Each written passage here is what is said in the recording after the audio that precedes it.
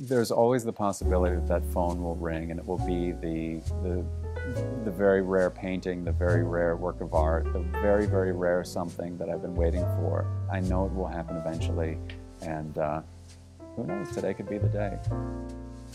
It's what gets me out of bed, it's what motivates me to just sit by the phone, to reach out to as many people as I can and hope that the treasure is waiting. My name is Richard Cervantes. I'm Director of Asian Art at Heritage Auctions. I started off my career at one of the oldest auction houses in the country as an art handler, but I learned a lot on the way, and that really led me on my path to being an auction specialist.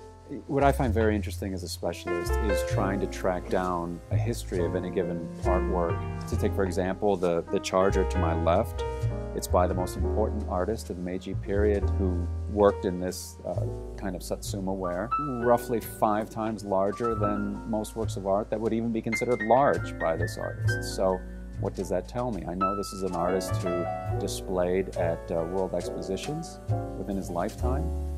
Remember, this is the period when Japan was opening up to the rest of the world, so I suspect this piece was made for display at, who knows, 1893 Chicago, 1900 Paris exposition.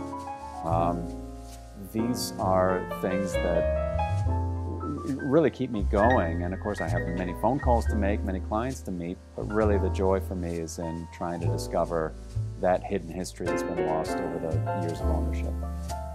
Speaking very frankly, there's a finite supply, naturally, of good Chinese antiques in this country.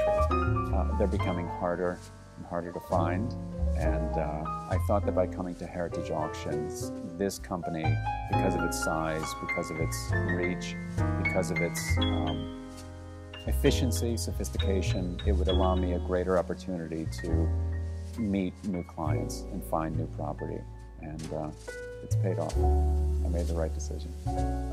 Discovery really is what brings me a great amount of pleasure. So when I discover something very rare, very unique, I get the biggest thrill, I think, out of finding that and presenting it to the market.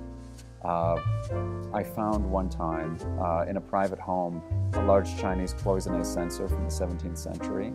I had never seen one like it, and I have still not seen another one like it.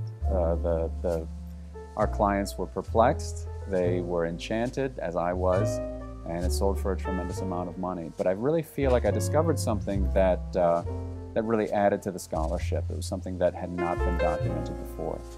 I get an extra added satisfaction, let's say, from seeing the property repatriated to China, where it comes from, and in some cases hasn't been since, well, for 200–300 years. There's a great amount of pleasure I get from it. These artifacts were taken away from the country, and little by little they're being discovered and repatriated, as I said. Heritage is very much the people's auction house, which I think resonates with many clients and even some very, very high-end collectors. The customer service here is, I think, second to none. There's always help available, but Heritage spreads a very wide net. We have clients all over the world, certainly all over every corner of the United States. We do take in so many consignments of worthwhile property from all over the country. We have a tremendous network of specialists, all of whom have great experience. There's a tremendous amount of goodwill between the company and our clients, our consigners.